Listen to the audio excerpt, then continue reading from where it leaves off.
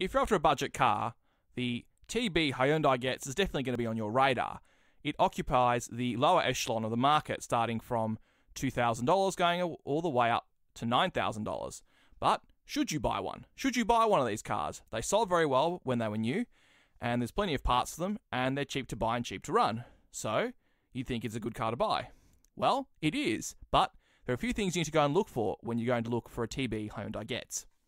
Firstly, turn the engine on. Does it make a ticking noise? If it does, it's probably the hydraulic lifters. It's a very easy fix. It's actually a DIY fix, but it's something you need to consider doing because if the lifters are wrong, it'll lead to greater engine damage later on down the line.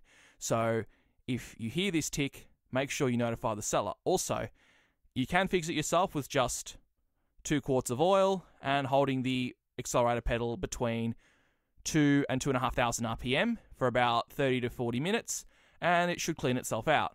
So it's no expensive pull the engine apart job like many cars' hydraulic lifters are, but it's something you need to consider doing. Other things to look for are premature suspension wear and CV boot wear. This is on cars that have been driven over very rough roads. These parts can wear out relatively quickly. Particularly look at the front lower control arms and the CV boots. See if there's any grease coming out of the CV boots and look for worn bushes on the front control arms. Also to look for with this car is check the service history on the car. One thing with Getz's are many were bought by fleets and rental companies originally, and when they were sold off, some dodgy individuals like to wind their odometers back. So if it hasn't got much history in the first 5 years and the car looks suspiciously worn, there's a reasonable chance it's had a haircut. When checking the CVs, make sure the car doesn't clunk when you turn left or right. That's probably a busted drive shaft. Again, not the end of the world, pretty easy to fix, but it's got to be done. And that reckon on about $300 to $500, depending on how much work has to be done around that area, including CVs and drive shaft. But parts are cheap, so if anything happens to the Getz, it should be easy to fix. Same can be said for the rear suspension. Now, the rear suspension on the Getz is a pretty simple torsion beam setup, so just make sure the shocks are in good shape, and if they look like they're leaking, again, not an expensive fix. New shock is $119, pair of them about $240, and fitting them is another $100 to $200. So again, it's not the end of the world, but something you've got to do. One thing you have to make sure with the Getz is that the car that you're looking at hasn't had any major structural damage. Now, minor damage is pretty easy to fix on them, as we did with our car. Minor door is very easy to fix, it's all bolt-on parts. But look in the rear and look at the front. Pay particular attention under the boot. So pull the carpet up where the spare tyre is and look for signs of rear end damage. A lot of these cars, when they have rear end damage, that damage continues into the boot because it's a very small car and it's a hatchback. Same deal with the front. Always look for signs of damage. Now, the front panel is a plastic, so the front crossmember is all plastic, so it's hard to tell if it's been replaced. Mostly look for bird screws and bolts that aren't quite in line, and also mismatching panel gaps. That's a sign that the car's had prior accident damage. So, what is the Getz like to drive?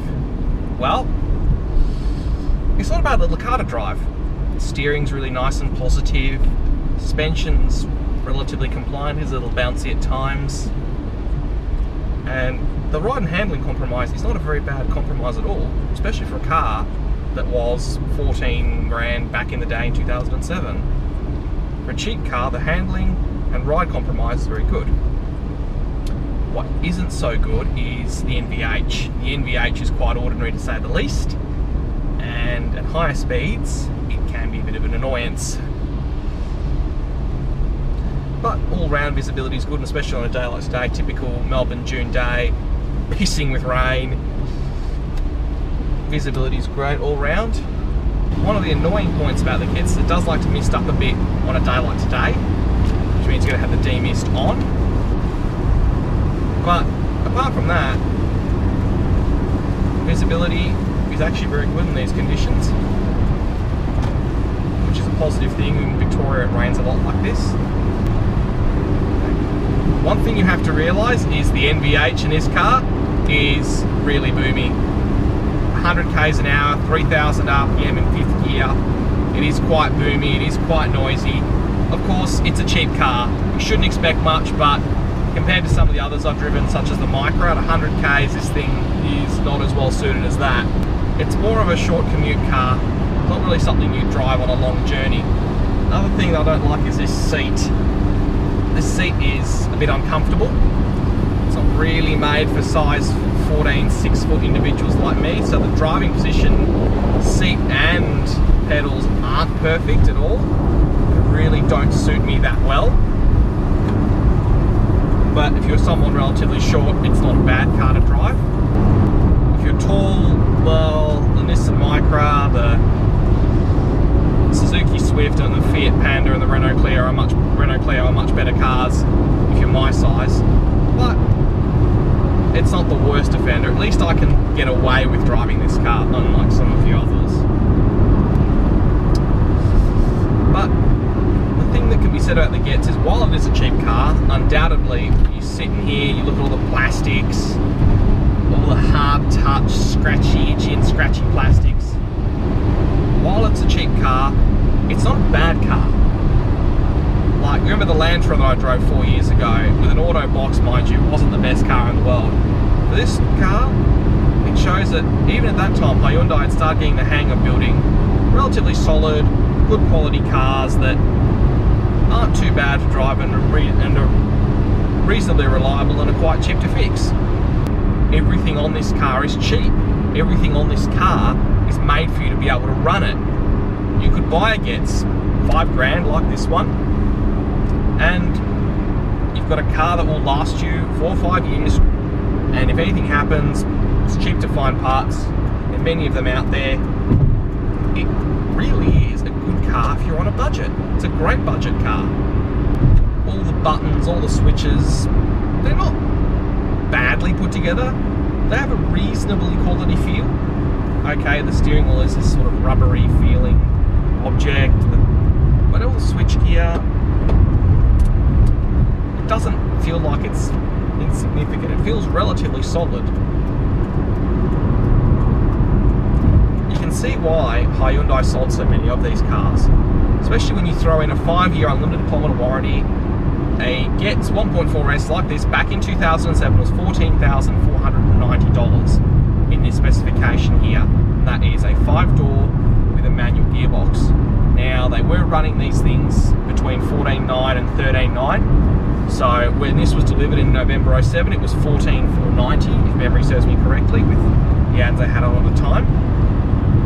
Because I was selling the 3-door at a deal at $13,490, originally $13,990. So for a car that's $15,000 with a long warranty, that was cheap to buy, cheap to run, cheap to insure, it's a great little car. So what to pay for a Getz? Well, under $3,000, you're looking for a manual hatchback with 200,000 kilometers, an early 2002, 2005 car.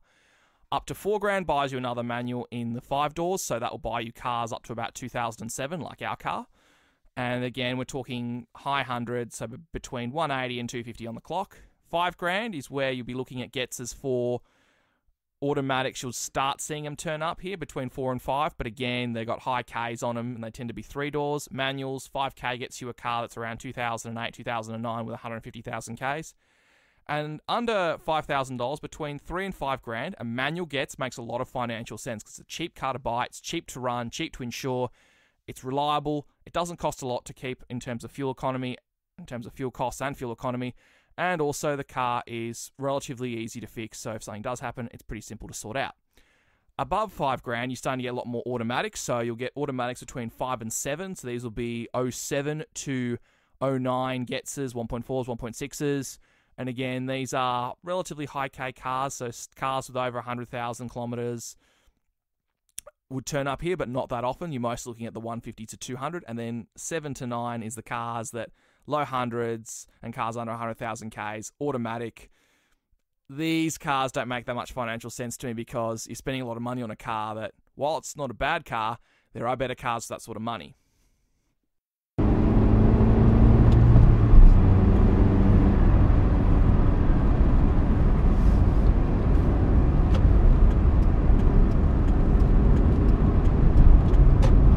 So, in my eyes, this TB Getz is Hyundai's modern day version of their beloved XL model. Now, I say that because it offered everything the XL offered. Cheap car, low running costs, good fuel economy. relatively reasonable interior space, long warranty, and the ease of finding parts that you could buy them from your local Repco or Super Cheap Auto because there's so many of them and the parts are so easy to reproduce. And that's what this thing does. It is a more modern version of the X3 XL, albeit with more safety features and more anti-theft features. But the same premise applies. Cheap car, cheap running costs, surprisingly fun to drive in a manual, and the sort of car that, if anything does happen to it, it's crucially not that hard to rectify. The Getz was available as a 3 and 5-door hatchback, powered by 1.3 and 1.5 litre engines from 2002 to 2005, and 1.4, 1.6 litre engines from 2006 to 2010.